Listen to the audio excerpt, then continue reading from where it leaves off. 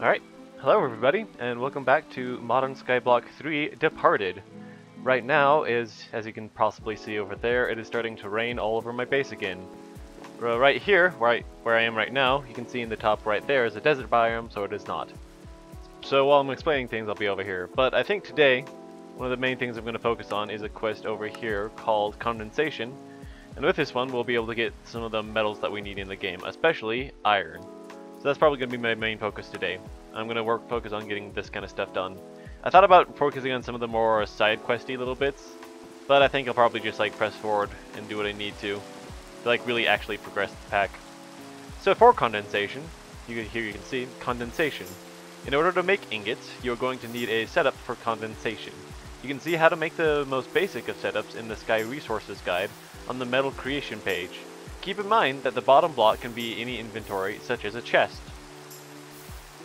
Okay, now that should be about everything we need to get this entire setup working. I'm changing the setup in one small little way. I'll explain that when I get there, though. But for now, I'll just start building everything I need for the setup. So, with that setup, as the instructions tell it, we need two of these things called fluid droppers. I'll grab those. We need the thing called for... Let me change that. Go back there. Come on. There we go. Okay. We need two of these stone gears. And if I remember correctly, that is this setup. There you go. That's a slight change from what it should be, but it's what I want, personally. Using those two gears, what we do, we put them together to get some stone casing. There we go. Next, let us surround a bit of Primus alchemical dust by just normal stone to get a smooth stone alchemical component. Let's also get 2 gunpowder and surround that by stone to get 2 stone heat components. Finally, using the alchemical component, put stone on the sides and we get a stone condenser. And this is the unique thing, put the 2 heat components in the middle there, near the top, and get a stone heat provider.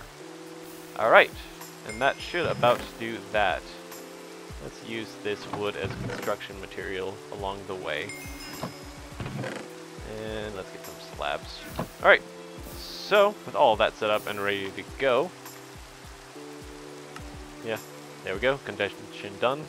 Let's get an area for us to work in.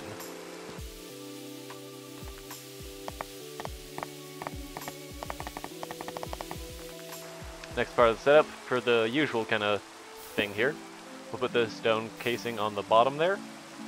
We use a little wood here as intermediary. I'm going to surround it with glass. There we go. Using a little bit more wood so I can actually get up here. Let us break that. Alright, there we go. And then, let's use another stone casing right here. Let's use a fluid dropper here and here. And then, I've got one thing. Let us grab the crucible. The crucible is also necessary in this setup. There we have the crucible. Let's go over here. The crucible right there. Last 2 things. Now we have enough actually. Okay, good. Last 2 little things we need. We need a lever as well, just to make the thing a little bit more optimized. So finally, we'll take the stone condenser, right click it onto the bottom, and we'll take the stone heat provider, right click it under the crucible up there. There, for that one specifically, if you wanted to use just a normal torch down here, you could, but it's a little bit slower. And so I find it's, personally so far what I've seen is I prefer using this one. We'll see if I feel that same way in a little bit. But for now, shift right click to put the torch on, and we'll turn that to on. This one's a little bit backwards though, it's actually turning that thing off. So this is the setup for our condenser. So basically what we're going to do with this is a couple of things. Let me make sure I can actually get up to the top here. Alright, there we go. So, let's show you how this thing actually works. Over here, you can see iron. Now that you have a condenser set up with crystal fluid and iron alchemical dust, you can make an iron ingot. This is how we're going to get like metals. You're going to want a couple of crystal shards for this part, because you're going to be going through a lot of these. There's a way later on that you can make some different combinations of things to get you even more crystal shards, but for now, just using straight up glass is the best method. So, what you do to get the iron alchemical dust is you put the rotten flesh there, and twice as much blaze powder, and then they combine together, using alchemy over here, and they create, after a little bit, this iron alchemical ore dust, and that's what we want.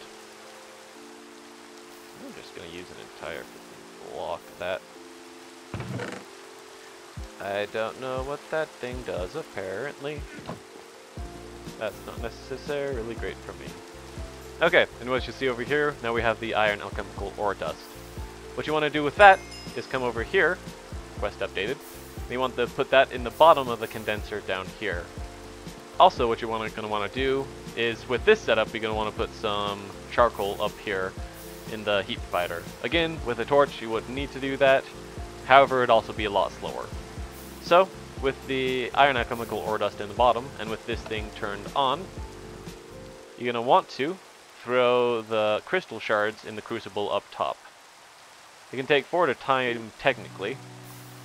And you'll see over here that it's starting to melt. It's going to go down into this area, empty area right here.